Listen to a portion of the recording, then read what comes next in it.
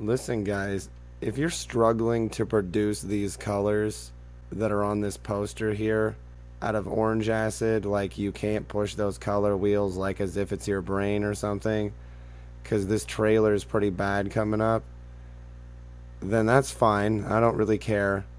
But I mean, Morbius has done the same exact thing. Its poster showed color, and like the video I just uploaded on this channel right here, there's no color.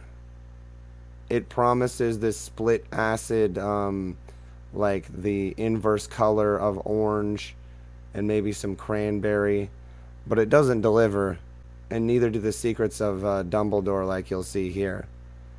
Now, if you take my color gradients and I see that it's updated in the movie theaters, then I'd like you to fucking pay me and grow the fuck up.